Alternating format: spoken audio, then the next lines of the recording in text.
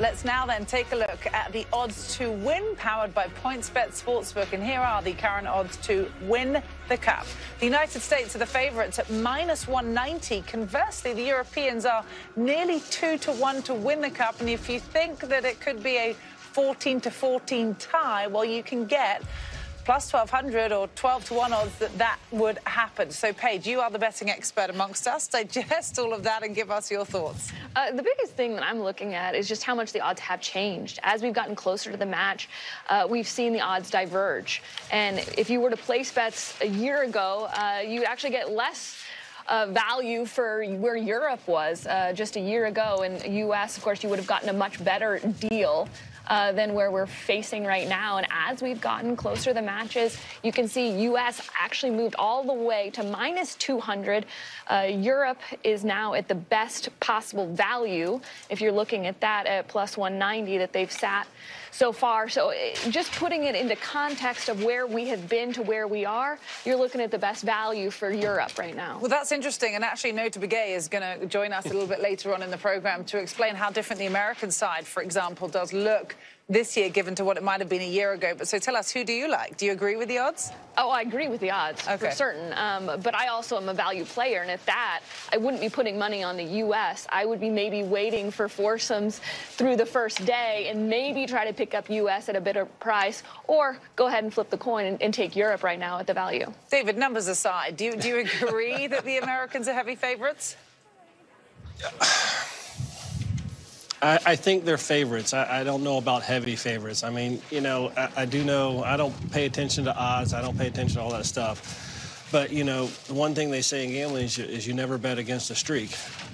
And all streaks come to an end, they also say. So I do think the Americans are the favorites. I do think the Americans will probably win this Ryder Cup.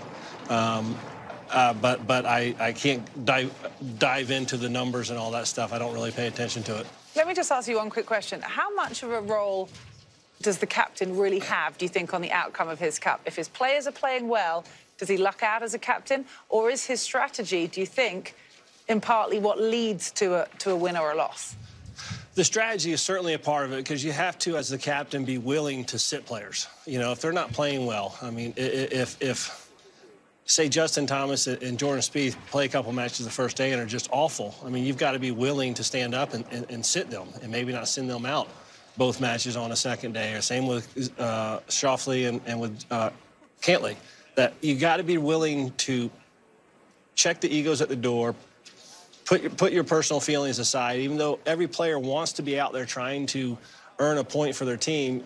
As the captain, you've got to be willing to make some changes. You have your pairings already, but you've got to be willing to remove pairings and insert others based off of how they start playing. And it does seem like, listening to all the players this week, we'll do what the captain tells us. You Absolutely. know, they all know their subordinates, and there is a man in charge. Well, let's now bring in the head trader from PointsBet. That is Jay Croucher. He's on the grounds with us here at Whistling Straits this week. Jay, thanks for being with us today. Let's discuss this pretty unique event then, shall we? And you have priced the United States as a pretty heavy favourite. We've just been discussing that. What goes into that pricing, considering Europe have won 9 of the last 12? So, Cara, I think what we're looking at here is just the gap in talent in the rosters. I think there's the case to be made that the US have 8 or 9 of the 11 best golfers who are going to be playing at the Ryder Cup. And just over time, like Paige mentioned, the US have shortened and shortened. So we make them very clear favourites. What -190, what that means is that's the same as being a 3.5-point favourite in the NFL. So that's what's the Niners are favoured over the Packers on Sunday night. So it's clear favouritism, but it's no lock by any means. The US should win, just like the Niners should win, but Aaron Rodgers is pretty good, and so is John Rahm. So this isn't a lock. And there's that played on paper versus on grass debate, I suppose, as well. The Ryder Cup, we know, is different from nearly every other week in betting golf, at least. So how does this format, do you think, factor into pricing versus the rest of the golf season? Can you explain how that differs from your end? So it actually doesn't factor in too much. I mean, these guys, they're still playing golf, but the one area where it might factor in is with the 4 balls, where that is where, you know, a high variance player, someone who can have an amazing hole, someone like a Brooks Koepka or a Jordan Spieth, hole to hole, they might not be so consistent, but when you're taking their best ball, that really helps. I know that, you know, a big discussion point with the Ryder Cup is chemistry. We don't factor chemistry into our pricing. You know, we can factor in Brooks Koepka's strokes gained off the tee and put that into a pricing model, but we can't put Brooks Koepka's feelings into a pricing model. So that kind of stuff, not saying it doesn't matter, it's just very uncertain. And so what we're dealing with is just the pure facts. So the chemistry element doesn't really play in. Okay, good point. Well, then let's continue this. Let's look at the odds now for the top point earner on both sides. First, the Europeans, and no surprise, really, that world number one Jon Rahm is the overwhelming favourite at just better than 3-1. Rory, by the way, next on the list at plus 500, followed by, interestingly, Ryder Cup rookie Victor Hovland. Down the list, you see some of the veterans, Sergio Poulter, Westwood there, all in double-digit odds. Conversely, on the American side, well, it's a much more bunched market, as you might expect. Justin Thomas is the favourite at plus 550, meaning a $10 wager would net you $55. So there you go have it. Xander, Jordan, Patrick Cantlay, they're all sitting there at plus 700. All in all, 8 of the 12 Americans are under double digits, so kind of plays into the trend that we're seeing. As we come back to you, Jay, we see such a difference then between these two markets. The European side is top-heavy, of course. They've only got one player in the top 10, the official world golf ranking, while the Americans are very spread out. Why are the markets built this way, and how did your book decide to put JT, actually, at the top of the American market?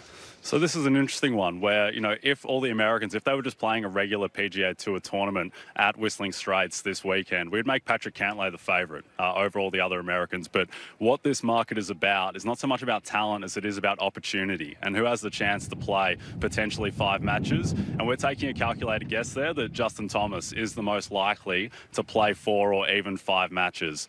We think that he'll be partnered with Jordan Spieth, and then after that, Xander Schauffele and Patrick Cantlay is probably the best bet. And then with the Europeans, it's just all about Jon Rahm. He anchors every market that he's in. He starts favourite for everything now. We see him, the gap between him and every other golfer in the world is the biggest gap in the sport since peak Tiger Woods. And that's why Jon Rahm gets the respect on the odds board here. Wow, that's fascinating. OK, Jay, thank you as well. Welcome Paige and David back. I mean, Jay makes a great point there, Paige. The more matches you play, the more opportunity you have to earn points. Do you agree with how they have priced out the potential top points earners for each team? For the most part, yes. I think he made great points about the U.S. team as it relates to what we've talked about with Spieth and Thomas and Cantlay and Schauffele. But I also think it makes me question who else is going to get a lot of opportunity, because I think there's value down the board if players like a Scheffler or a Berger get to play, because they're sitting at plus 1,400.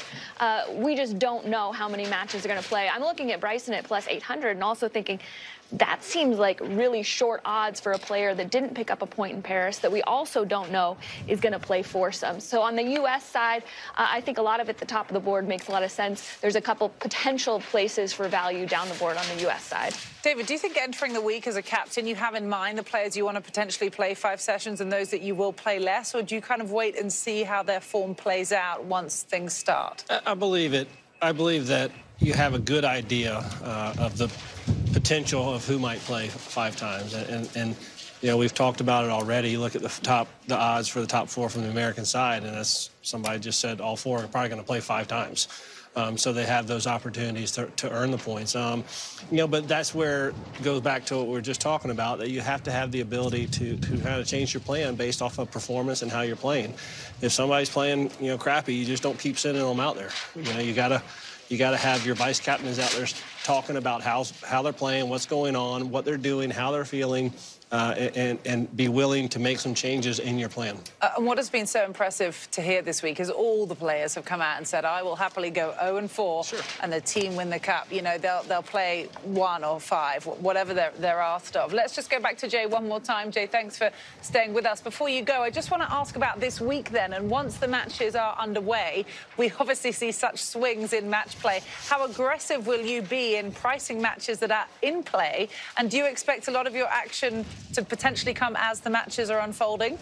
Definitely, yeah. Now we're seeing more and more in-play activity for golf. I think with the Ryder Cup, it's particularly perfect for in-play because, there's not 140 players in the field. It is a more condensed field. You can have that focus, and in-play golf I think golf might be the best in-play betting sport, just the cadences of the sport. There is time to breathe between shots, between moments while markets do update. And the example I always give is, can you imagine betting on Jean Van der Velde at Carnoustie in 1999 on the 18th hole when he's got a 3-shot lead, and he blows it, and you can bet in between each one of those shots whether he's going to blow it or salvage a major. And now you can bet on, the next John van der Velde moment. And, hopefully for everyone playing this weekend, it doesn't happen to them, but it'd be great betting entertainment if it does. What a great example. You heard it here first. The best in-play betting sport we have on the books this week, actually every week here on Golf Channel. Jay, thanks so much for joining us. Pleasure to pick your brain and enjoy your experience here at Whistling Straits.